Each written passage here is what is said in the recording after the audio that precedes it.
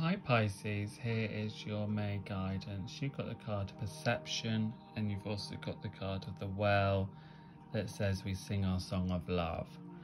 So these cards are quite deep in a sense. So the first question for you is, are you just seeing things one way? Do you need to start seeing things from a different perception, And with the well, because the well is a deep kind of animal, it wants you to go deeper into your kind of learning, into your growing, into your beliefs. What do you believe? What do you believe in? Do you think that, this is all there is, or this is how my life is because this is how it is? Or do you have the view that actually anything is possible and everything can change if I wanted it? So you've got to be really mindful of how you see things.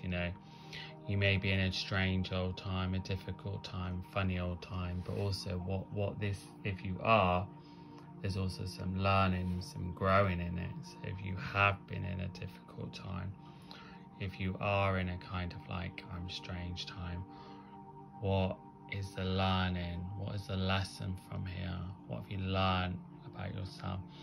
Even if it's you've learned how strong you are, how capable you are as well. You may also be a little bit too judgmental on yourself and being too hard on yourself. So make sure that you are not completely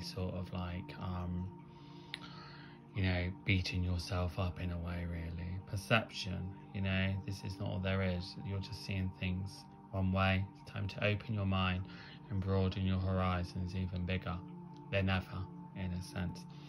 The well also says we sing the song of love. It's also about ancestors, about family, about your soul family, about people that's passed. Maybe there has been something that's made you reminisce about the past, or maybe you're thinking about the past. Maybe some of you are working through your past, and maybe some of you need to work through your past. There's something to do about your history, in a sense. I don't want you to be going on about it all the time. It's right to reminisce and stuff like that, but if you've got a past that was quite heavy and quite traumatic, or maybe it's time also really to heal those scars, in a sense, really. The wells also could be the bookkeeper of your life. So we have different stages in life. So where are you now in the stage of your life? What do you want to bring in this stage of your life? What's this chapter about, as in not what's playing at the moment, what as in the chapter that you desire. There's something about you getting back in control and getting back on track. It's really hard to get back on track and control, and things feel like they're going in the opposite direction. But you have to really work on your beliefs, and you have to really see things, as they are, in a sense, really. When I say as they are, a bit more spiritually. If it was your last day on earth, would you be stressing about this or stressing about that? So it really wants you to really delve deeper into how you see things, and also know that when you go deeper into seeing things as they really are, is where you can find your magic, your truth, your ability to open a door of change. The cards say to you, you hold the key, you hold the power, you hold the strength. You're a water sign, you're emotional sign, and you can get overwhelmed by things as well. But it's time now to start to see a different picture, or paint a different picture. So I don't know if there's some of you that actually are artists. If you are, or something creative, I think this is a good time to step up in your creativity. Good time to push forward in your creativity, and whatever you're doing, it's time to get more creative. And if you're not an artist, you can get creative in many shapes, ways, or forms. Even putting a bit more a spring in your step, or I feel like I'm getting also, it's important to play some music, shake off the old a little bit as well, really. bring a bit of humour back in, give yourself time to enjoy things as well. But perception is telling you now to look at things very differently, and also know who you are, know who you are, and don't shy away from who you are. The well is also very much about love, about your heart, on a soul connection. So, this is about people that you feel close to. So maybe you need to see them, speak to them. Maybe there's going to be something where you are around people that you really are connected to on that soul level. The well also is very, very, very deep.